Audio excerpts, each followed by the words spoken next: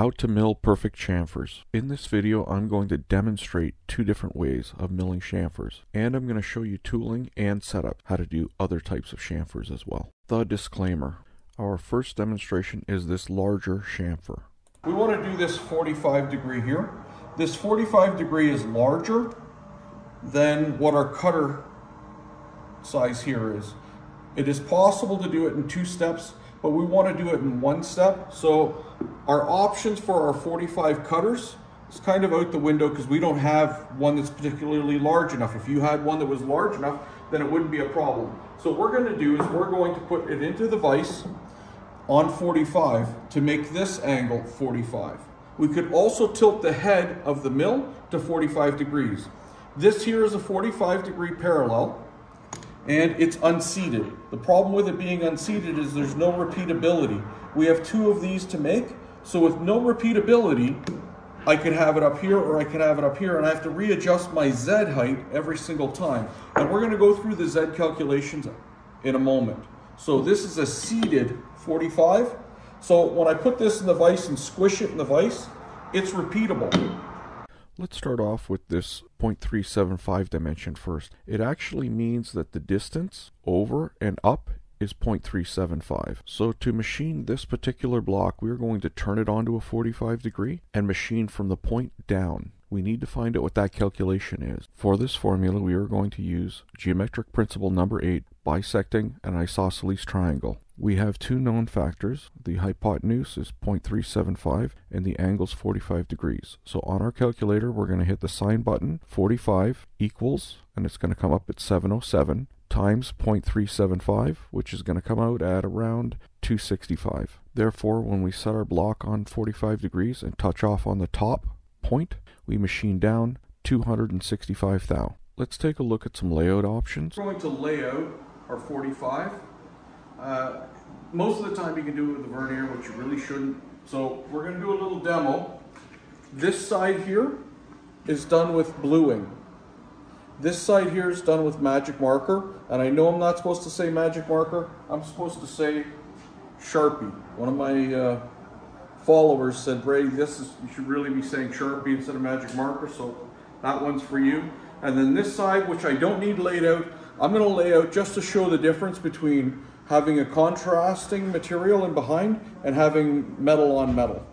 So before we get going and start with this here, what we're going to talk about is the actual tip, okay? Because sometimes the tips here, they're carbide and they do break. So if we take a look here, the bottom of this piece looks like this. It's a knife blade, but sometimes from slamming this in and improper use, it chips. So therefore, this here might not actually be the 0 height, so you need to inspect the actual tip to make sure that you are on 0. Okay, so I inspected this tip already, and it is good. Okay, so we want to talk about setting the height gauge to 0. I know this is very basic, but what happens, keep in mind, we're dealing with apprentices. So what happens is some guys turn around, they slam this down, and by slamming this down, they're physically lifting this off of the plate. And then they'll hit 0, and then they'll wonder why their layout numbers are not correct. So you want to be very gentle when you set it down.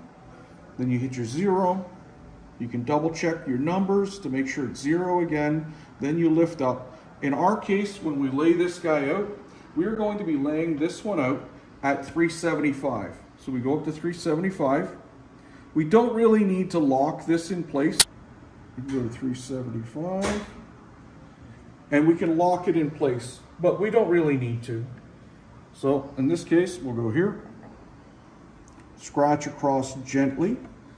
And if you need to go deeper, you can go twice. That's not a problem. See, nice contrasting line. Flip it down. Do the same thing. You can go twice. I'm going to flip it over and do the other side, although it doesn't need it. I'll do it twice, and then we'll do this side as well here.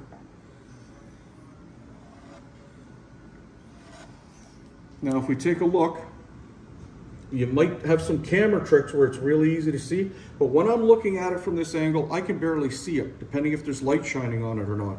But if you take a look here, there's a clear definition. This is the magic marker, and this one here is the layout glue, or layout die. So now we're going to bring this over. We have 2 options. we can turn around and machine down to our lines, but we're also going to use our math that we figured out earlier, which was 265. So we're going to drop or raise the table up 265 thou.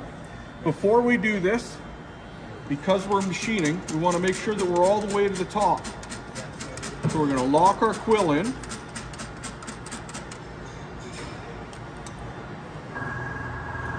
So that we're all the way to the top, we're locked in. I also have my neutral tool here, which you'll see in other videos. So now this guy's locked into neutral and it won't pop out. So what I'm going to do here is I'm going to set my 0 just by swinging my cutter backwards. So I'm going to lift this guy up until I get some friction. There we go. So I'm going to set my table height here. Set this guy to 0, unscrew this guy, and my line is here. Move this guy over to there to 0. So now I can crank this handle up 265 thou, and I should be at the proper height. So we'll move this guy over. Everything is tight. Have our guards here. We're locked down in place. Remove our neutral tool. Let this guy go into low.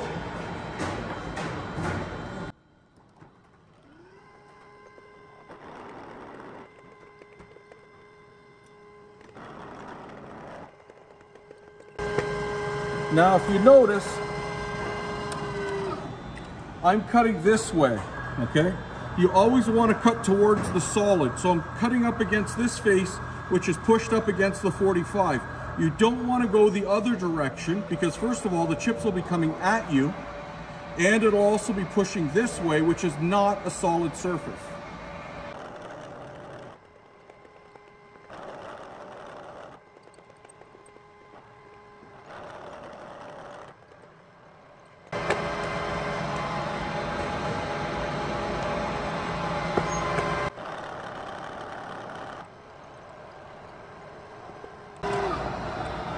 Now if we take a look, we're right on our line.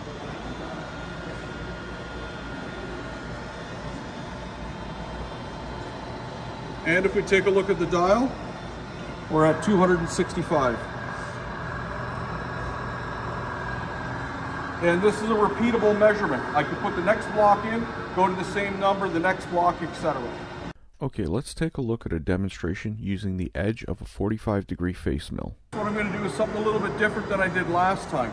Last time we had this set at 45 and came down. Well, this time what we're going to do is we're going to come from the back side in. This isn't in yet, but I'm going to put it up against the stop and then I'm going to machine here, flip this over, machine here, flip it around, machine here, flip it over again, machine here, then do the ends, machine here, and then these ends. So I'm going to do all 8 sides in one setup for the 2 blocks each.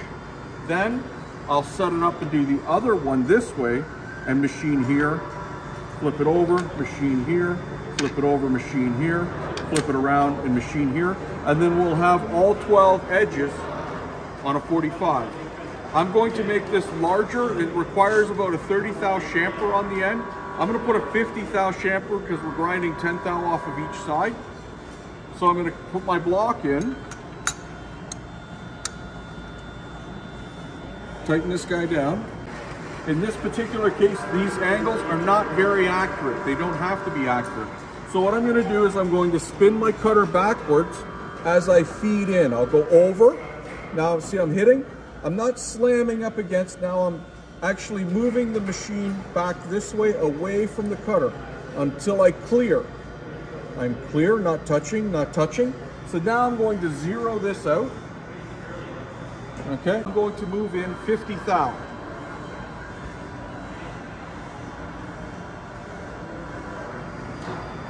We can zero that out if we want, or we can leave it there. Put this back into low. Now, for this particular cutter, and I know you shouldn't climb mill on a conventional machine, but if I go forward and come back, I will have a nicer finish on my last part climb milling. Okay. So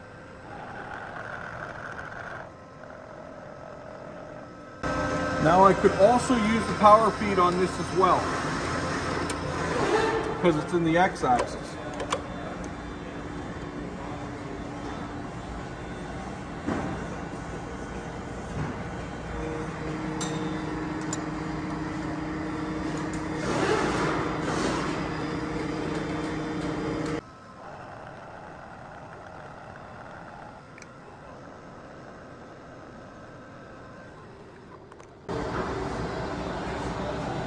So a little bit nicer finish using the power feed. And rinse and repeat till you have all of the edges completed. Here's an example of angled parallels. Here is a good example of angled parallels that are seated. In my opinion, they're vastly superior to non-seated. This is a seated adjustable angle. You can set it to any angle you want, but it is not as accurate as the solid machined ones are. If you're after accuracy, you want to use a sine bar. This beveled protractor is accurate to within 5 minutes. When you're setting up, it's only as accurate as the person doing it, so someone with more experience can be a lot more accurate than a person who's new to machining. Angled cutters work great, they're fast, but they just don't have any adjustability. You can also use multiple techniques to make compound angles, or chamfers. Yeah, it's kind of a butter.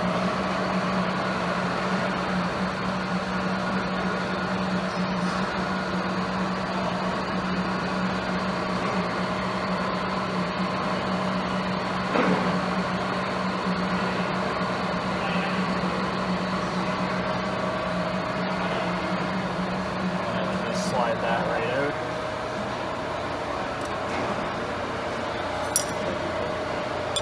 Now it's on. By tilting the head and indicating it with a sine plate, you can make incredibly accurate angles. There are also compound vices. Don't forget that we can also angle the vise to create different angles as well. Hopefully you found this enjoyable and educational. If I missed anything, please share with us in the comment section. Don't forget to like and subscribe, and thank you for watching. Have a great night.